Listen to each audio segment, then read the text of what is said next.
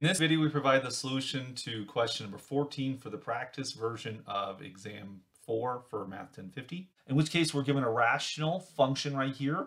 11x squared minus 8x minus 7 is the numerator, and the denominator is factored as 2x squared minus 1 times x minus 3.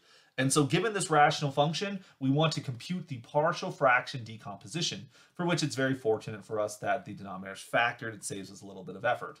So note here that when we're trying to compute the partial fraction decomposition, the first thing we want to do is find the template. And the template is based entirely upon the denominator. I guess I should say the first thing to worry about is this even a proper fraction? The numerator has degree 2, x squared. The denominator has degree 3. So this is a proper fraction. No divisions necessary here. So then we proceed forward to find the template for the PFD, partial fraction decomposition.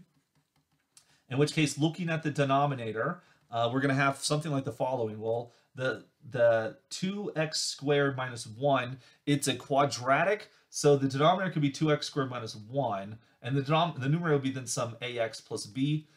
Given that you could factor 2x squared minus 1 using the difference of squares, it would be irrational, but you could do that if you wanted to have linear factors. I'm going to leave it as this irreducible quadratic instead.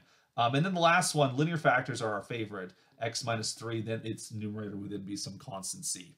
So we have to then find these numbers. So the next thing to do is to clear the denominators. You're going to times both sides of the equation by the denominator, 2x squared minus 1, x minus 3. You do that over there, times by the LCD on the left, so they cancel out perfectly. Here, of course, you need to distribute. Some things will cancel, some things won't.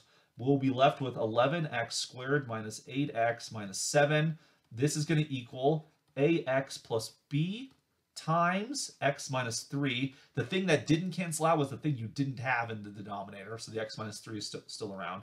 And then you're going to get c times 2x squared minus 1, like so. So we can continue to multiply things out, and we can try to solve a system of linear equations. I'm going to prefer to actually just use some cool values. That is, I'm going to annihilate some things. For example, I want to get rid of this x minus 3, so I'm going to plug in 3. So we need to plug in x equals 3 onto the left-hand side, and you can do that. 3 squared is 9 times that 11, etc., etc. I'm just actually going to use synthetic division because it gives you the evaluation, and the arithmetic is generally much simpler since it doesn't actually require the calculation of exponents of any kind.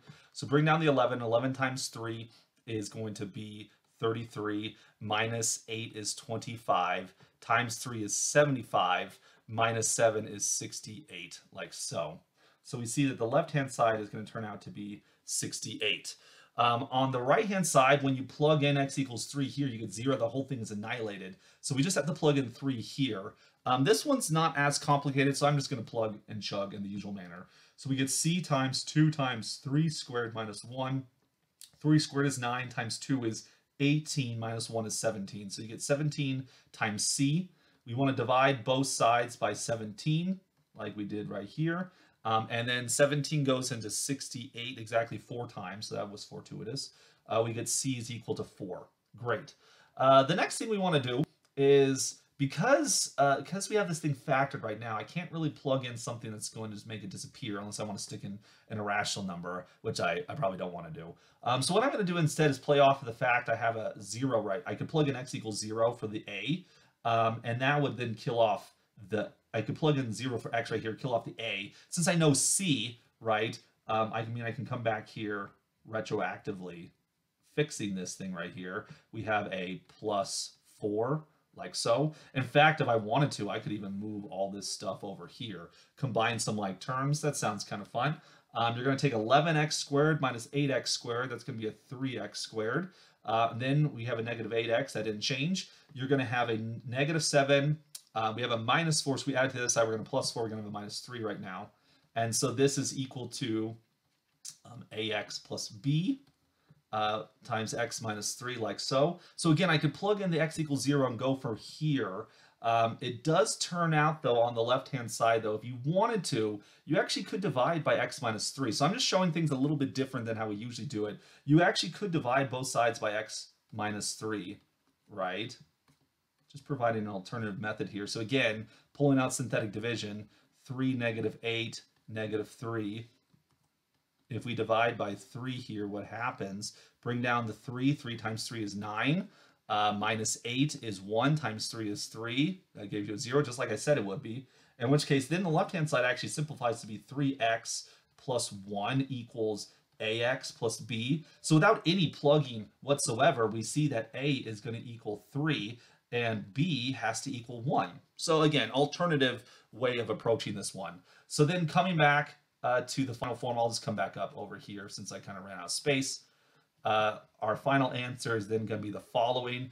A, remember, turned out to be 3, so we get 3x. B was a 1 over 2x squared minus 1. And then for the second part, C turned out to be a 4. That's still on the screen, of course. We get 4 over x minus 3. And this then gives us the partial fraction decomposition of this rational function.